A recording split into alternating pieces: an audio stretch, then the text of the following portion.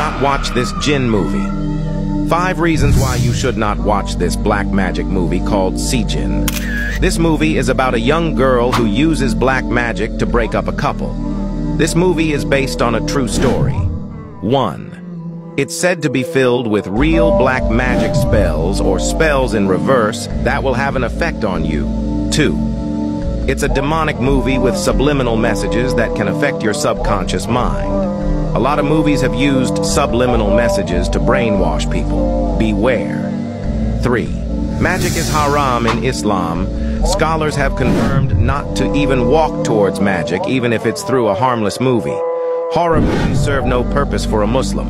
4. Anything that promotes magic is considered haram as it inspires others to do evil by further researching. This is what Shaitan does.